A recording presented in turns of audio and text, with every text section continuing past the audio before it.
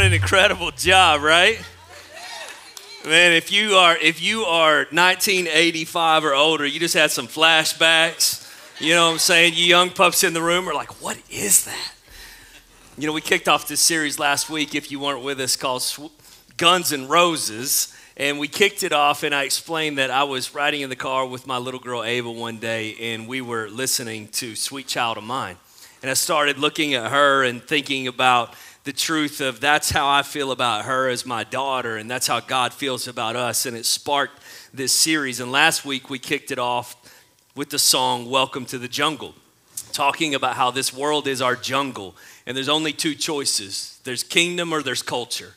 One of the two is in drive in your life. Culture is not neutral. Culture wants to influence every single thing that you do, every decision that you make. And we, as believers in Christ Jesus, have to be intentional about allowing kingdom to drive our lives. And we allow kingdom to drive our lives. We allow kingdom to come through our lives when we substitute things of culture for things of kingdom.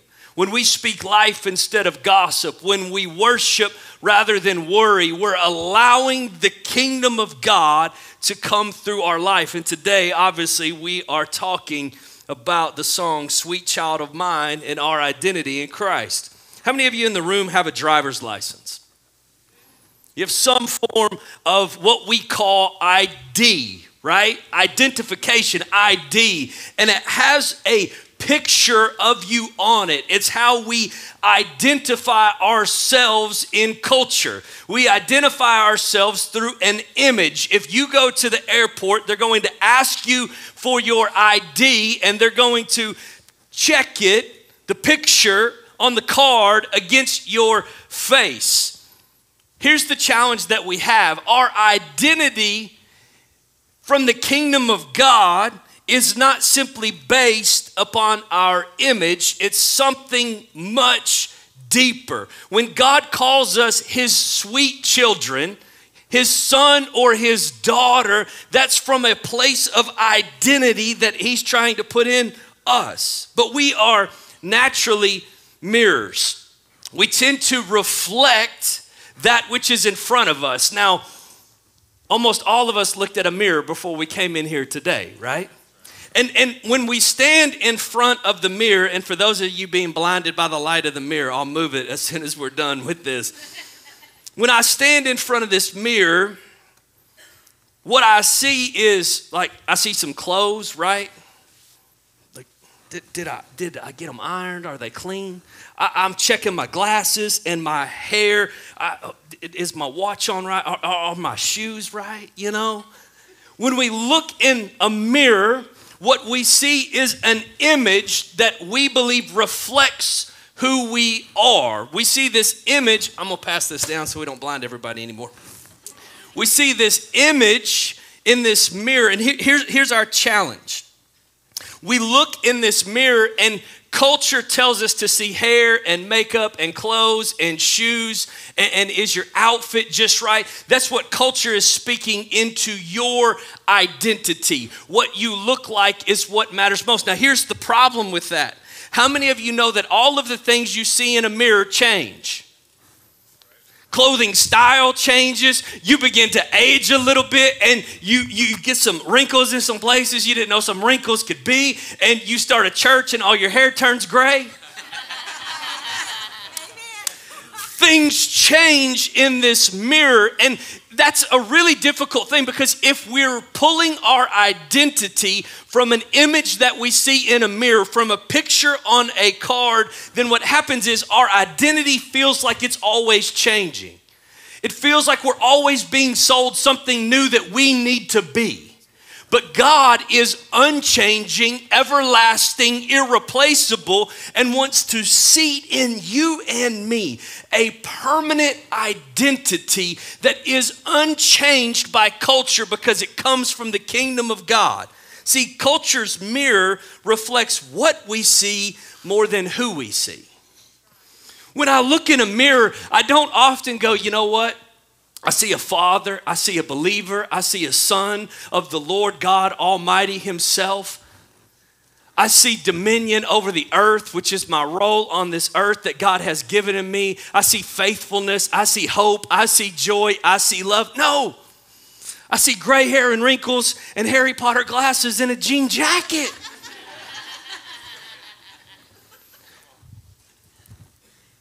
Culture's mirror reflects what we see more than who we see. But check this out. In Genesis 1:27, going way back in the Word of God, it says, so God created mankind in his own image. In the image of God, he created them, male and female, he created them. God created mankind, you and me, in his own image. And you're like, but an image, yeah, I want you to understand. In the image of an invisible God. Meaning that the image reflected from culture's mirror is not what should form our identity. It should come in the form of our pursuit of the characteristics of a holy God, culture, or its kingdom. See, culture's image is a subjective perception from the outside. But kingdom identity comes from a source of ownership and authority. Culture's image is who people think you are, and don't we strive to make people think that we are something special? But kingdom identity is who you really are. Culture's image is passive, but kingdom's identity is active in your life. Culture's image is looking back, but kingdom identity is looking ahead. When I think my culture's image is my identity, I get lost in the pursuit of a changing culture, and I'm now chasing after something that I will never have and never achieve, which is culture's genuine affirmation and anchoring of my soul. Anchoring of your soul will come from kingdom identity only. Now here's the irony. We allow culture of this earth to change our identity, but God gave us dominion over the earth so that we could change the earth. We allow culture to constantly change our identity. And the irony is we as believers have dominion over the earth so that we can see his will be done, his kingdom come through us so that we can change this earth. My friend wrote this as we were kind of game planning through this series. He said, God gave us dominion over the earth, told us to be fruitful, to multiply and spread his image throughout the earth. He gave this mandate to Adam and again to Noah. Jesus rephrases this mandate when he tells us to make disciples of all nations, since it is salvation that brings about the indwelling of the Spirit, and the Spirit is our avenue to be restored to the perfect image God designed us to bear. As an Arkansaw, my brain sometimes short circuits dominion to mean hunting, fishing, and chopping down trees. But our dominion over this earth, the role that God gave us, is more. It's math, it's science, it's medicine, philosophy, art, engineering, athletics. It's so much more. Dominion over the earth means so much more. And God showcases the authority that he bestows upon us by bringing the animals to Adam for him to name. Assigning names is a symbol of dominion. He says, I think the broader context of Genesis 1 and 2 implies that this dominion was not limited to just animals, but to all creation, demonstrated by God only naming day and night and the heavens and seas. I believe he left the rest up to us as a gift to exercise our dominion. God gave us dominion. I want you to think about the significance of the role that God has given you and me with dominion over this earth. Doesn't that speak loudly as to how much he values us, as to how much he trusts us, as to how much he wants to see his kingdom come through our lives, as to how tied to him he ultimately wants us to be, so that we're no longer bearing an identity of this culture, but we're bearing a kingdom identity? You see, kingdom identity is not a title. It's a gift from the Creator.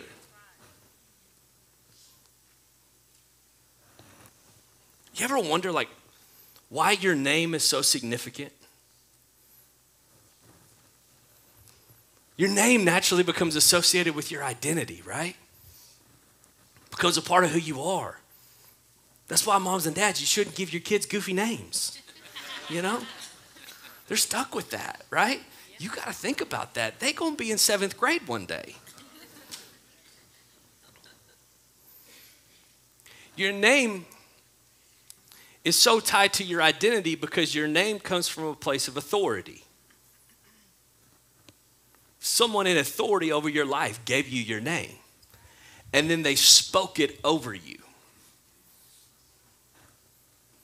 God gave humankind dominion, authority to name the animals in creation and all of these things that are around us. It's part of our role, and it anchors our identity. Your name is connected to your identity because it comes from a place of authority, and it has been spoken over you. See, Jesus illustrates this Genesis principle, this Old Testament creation principle in Matthew chapter 16.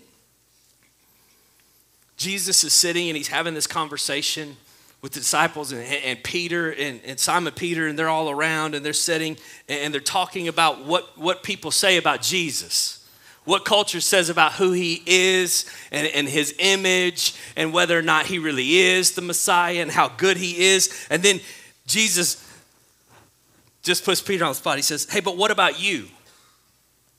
Who do you say I am? Simon Peter answered, you are the Messiah, the Son of the living God. And Jesus replied, blessed are you, Simon, son of Jonah, for this was not revealed to you by flesh and blood, but by my Father in heaven. And I tell you that you are Peter. Jesus has a little play on words, but he's changing Simon Peter's name. He's shifting it to just Peter. And he says, because Peter is Petros in Greek, which means bedrock. He says, and I tell you that you are Peter, and on this rock, upon bedrock, I will build my church, and the gates of hell will not overcome it. I will give you the keys of the kingdom. Everyone say kingdom. Of the kingdom of heaven. Whatever you bind on earth will be bound in heaven, and whatever you loose on earth will be loosed in heaven. In this moment, Jesus is coming from a position of authority, which Peter has now recognized, because he's like, well, but who do you say that I am, Peter? And Peter says, you're the Messiah, the Son of the one true living God. And he says, yeah, and upon that, I'm going to give you a new name. I'm going to change your identity, and I'm going to speak over you the future that you will have, because upon bedrock, upon people that profess that I am the Messiah, I will build my church, and the gates of hell will not overcome my church. Then Jesus says, I will give you the keys to the kingdom. Which means that when you and I speak as Peter has, according to this passage, that Jesus is the Messiah, when we're faithful to speak the words of Christ, we become the bedrock upon which Christ builds his church. It's central to our identity. If you wonder why being a part of a local church is so valuable, can I tell you? Because it's central to your identity to gather and profess that Jesus Christ is in fact the Savior of the world. You then become the bedrock upon which he builds his kingdom on this earth. He says, whatever you bind on earth will be bound in heaven. Whatever you loose on earth will be loosed in heaven. Again, reiterating some dominion over this earth that he gave Adam back at the beginning of creation. But this is a statement that we are doing what God has decided should come to pass, that our teaching is essential, and that God's will is decisive. This is why God made us in his image, so that we could build his kingdom. God made us in his image so that his glory could be revealed through us. And without those of us choosing to have identity rooted in Christ Jesus, there is no bedrock upon which he can build his kingdom on this earth. You see how valuable you are? I mean, seriously, think about this. Like, let it sink in really deep. Wherever you go, your workplace, your hallways, your classrooms, your team locker rooms, your own homes, wherever you go, when you profess that Jesus Christ is the Messiah and you allow kingdom to come through your life, you become bedrock upon which he builds his kingdom. You become bedrock upon which those around you see the good news of Jesus Christ. So here's really the challenge for you and me today. Kingdom identity transforms you and your mission. I actually believe this is one of the reasons that we don't love the concept of kingdom identity. Because when we submit to kingdom identity, it transforms us. And it transforms our mission on this earth because our mission is rooted in our identity. It's rooted in professing that Jesus Christ is the Savior of this world, which God intended for you and I to profess. See, Peter's confession that Christ is the Messiah transforms not only his sin, because we often use Jesus just as a tool for salvation, and we're going to dive deep into that next week. Transforms not only his sin, but his identity and his mission in building the kingdom. Jesus says, you are Peter. He's speaking the word of God over his life. See, your identity has to be rooted in the unchanging, which is in God and only God and his unfailing truth. Your identity is not an image of culture. Your identity is a gift from the Creator given to you with authority so that you may walk in fulfilling his mission on this earth. Your identity has to be rooted in the unchanging for you to be anchored in this chaotic, tumultuous world. There's a passage in Psalm that actually refers to us receiving a crown of glory. And we're made in the image of God. Well, I know. But I want this to like sink in so deep in your soul. Do you realize that not even the angels get to claim heirship with the Father? They don't get to claim that they're sons and daughters. It's humans, you and me. Have you ever thought like, man, I just wish I could be an angel? Like, wouldn't that be cool? Be able to play a harp and stuff? Hang out with the big man. You know, the angels peer over the balcony of heaven and want to be you and me because they want a crown of glory and they want to be recognized as his sons and his daughters. It's how valuable you are to the kingdom. It's how significant his identity has to become in your life. God doesn't want to anchor your identity just so you'll feel better. God anchors your identity so that you can become bedrock upon which he builds his church. Like, golly, man. And again, kingdom identity transforms you and your mission. I believe it's one of the reasons that we struggle so much with actually accepting and embracing our kingdom identity. But you got to understand this. You and I were actually made to live on mission. We were made to live with a purpose. And when we receive our purpose from the mirror of culture, our purpose changes constantly. We're like, hold on. So now this is my new purpose? And hold on, now I'm supposed to do that? Hold on, mullets are cool again?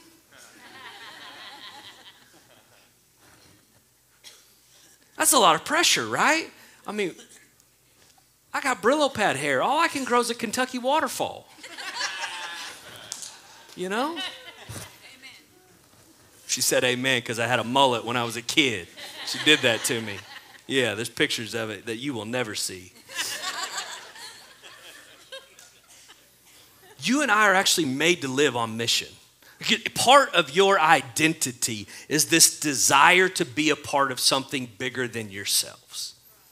I have this desire. It is a natural part of who you and I are. We're made to be a part of something bigger than ourselves. But for some of us, we've never had the word of God spoken over us. We've never had this moment, right, where someone walks in and says, no, you're no longer Simon, you're now Peter.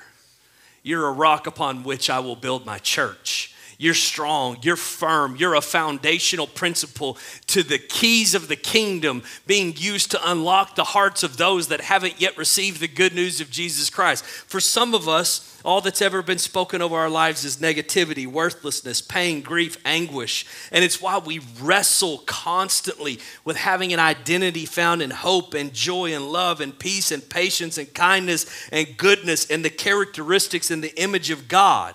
So I just want you to see what the Word of God says about you, because I need you to understand how valuable, not I say you are, but how valuable God says you are, how valuable the Creator says you are. Like, have you ever said, I'm unlovable?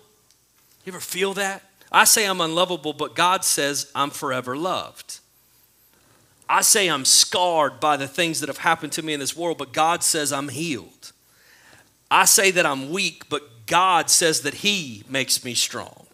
I recognize my sin, but God says that I am forgiven. I feel abandoned, yet God says that I am adopted. I feel broken, yet God says that He makes me whole. I feel rejected, but God says that I am His. I feel alone, but God says He is always with me. I feel hopeless, but God says that I have hope in Him. I feel purposeless, but God says I created you with purpose. I see my failure. God says I am victorious in Christ Jesus. I feel lost. God says He will give me direction. I feel worried, anxious, or afraid. God says He is with me, that I am peace-filled. I feel unhappy. God says I give you joy. I get fearful. God says I'm powerful, loved, and have a sound mind in Him. I say I'm nothing special. God says I am fearfully and wonderfully made. I see myself as worthless, yet God says Jesus died for me because I am worth it. That has to become a part of your identity. You're like, yeah, but the people that are around me that gave me my name, my mom, my dad, whoever, all they've spoken is worthlessness. Yeah, but the Word of God speaks new life over your identity. It's why we have to allow His Word to become our identity. We're made in the image of God. Not that we will ever become equal to Him, but so that we will be in pursuit of Him. But it can be really hard to remember the unchanging truths that I just read. You can hear it spoken on a Sunday morning and be like, yeah, I'm with you. That makes perfect sense. And Monday comes. And that devil coworker comes walking down the hallway, spewing their filth and hate, right? Just being honest. Or someone drives 55 in the left lane on the interstate. You think, I know who God says I am. I'm more than a conqueror. Watch this trick.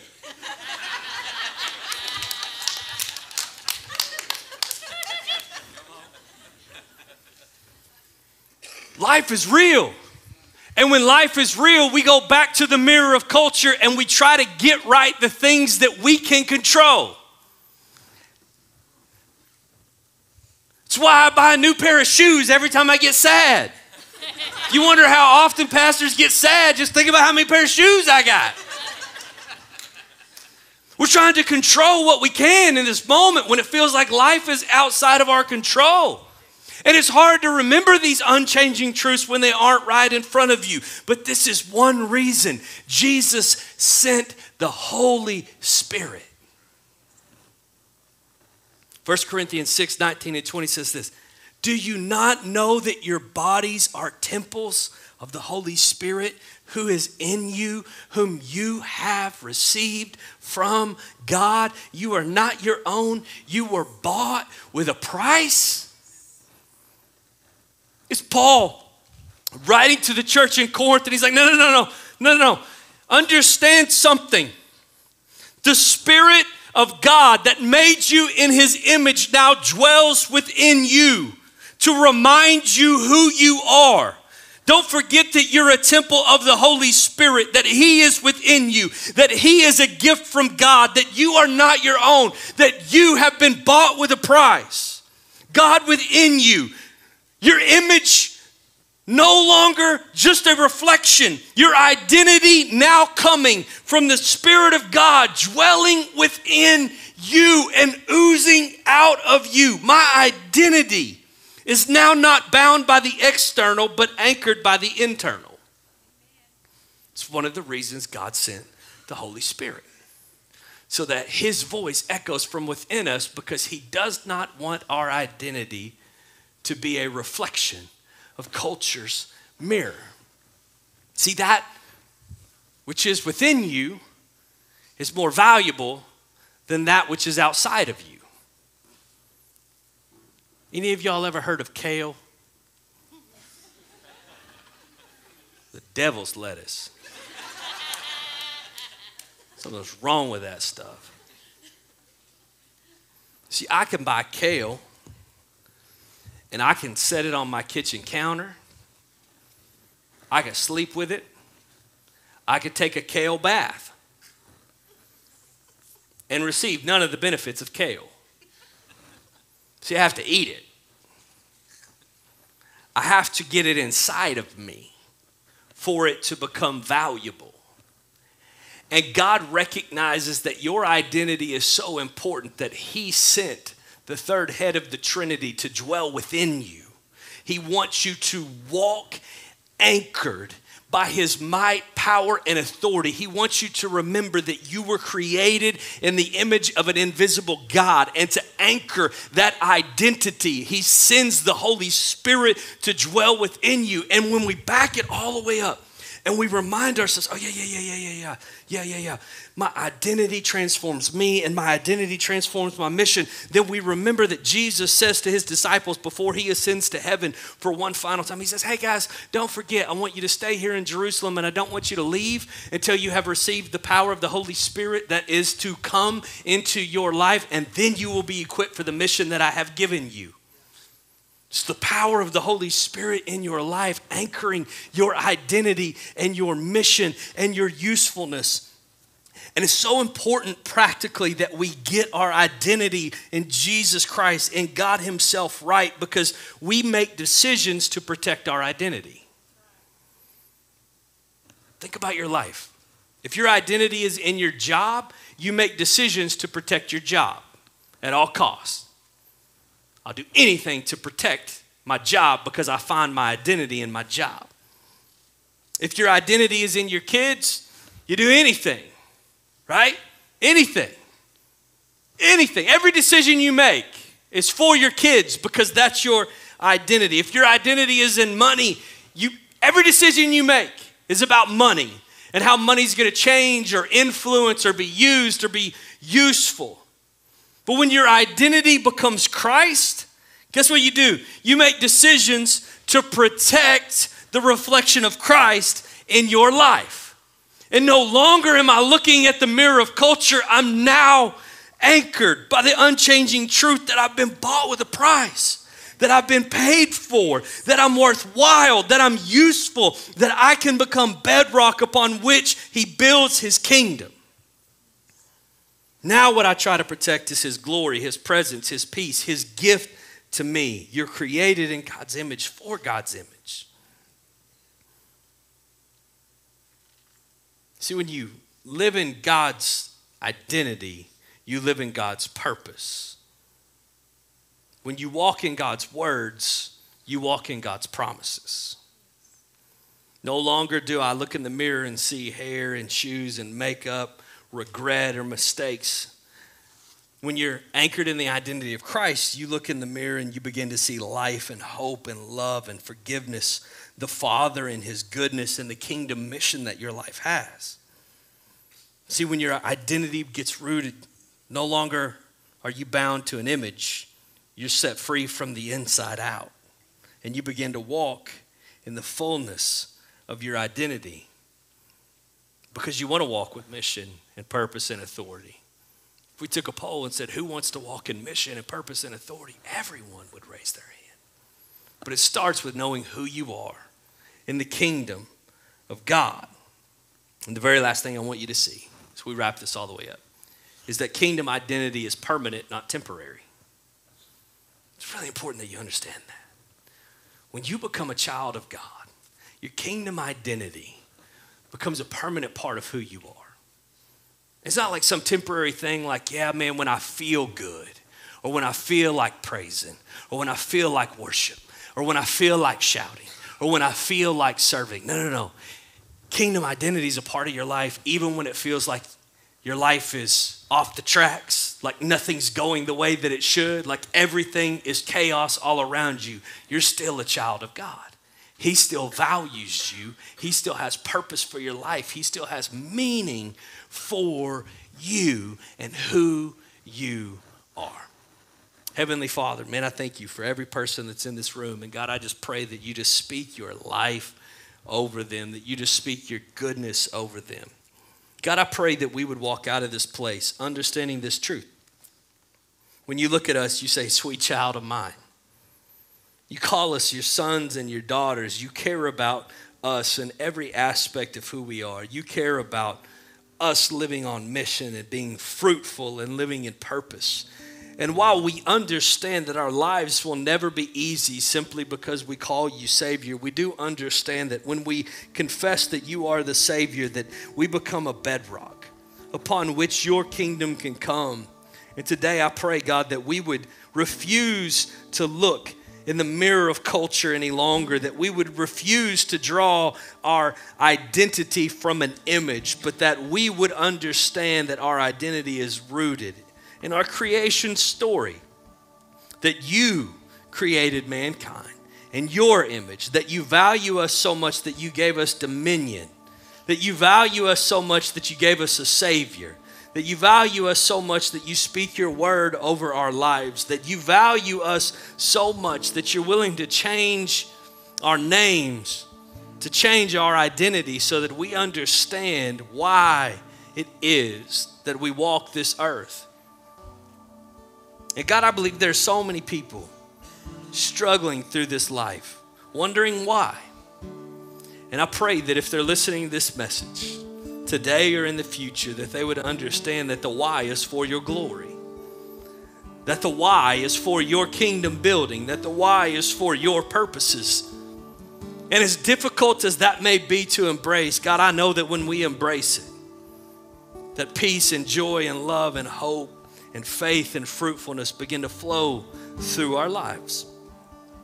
Heads are bowed, eyes are closed all across this place. Maybe you came in this room today and you don't have an identity in Christ because you've never made the confession that Peter made. You've never said, like, you are the Messiah, the Son of the one true living God.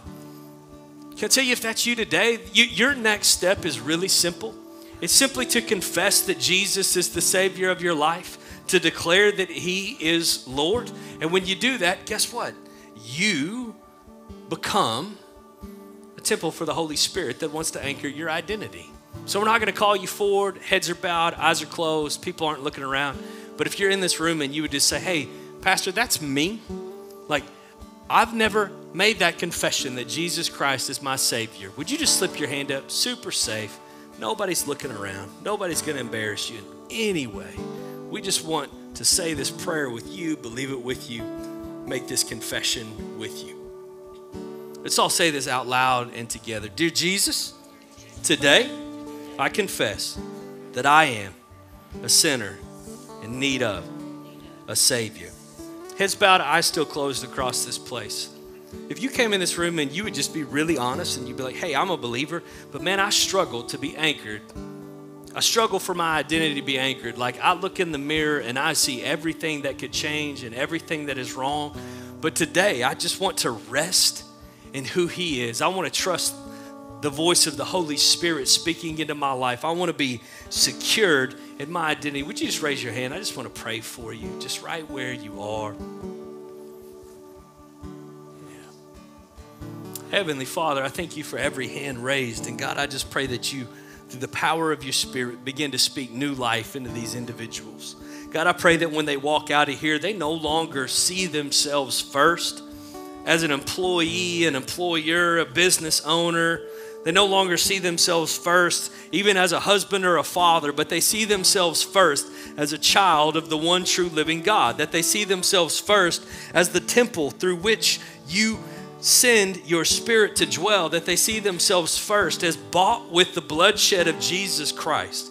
And God, I pray that that would begin to transform their life, that it would begin to transform their mission, that they would leave this place walking just one step closer to you, knowing what your word says about them, that you call them valued and loved and forgiven and worthy. God, I pray for strength and protection over their lives as they step into this week. God, I pray that they understand that when you look at them, you say, sweet child of mine. We give you praise and honor and thanksgiving, and everybody in the house said a great big amen. Come on, can we give Jesus some praise in this place?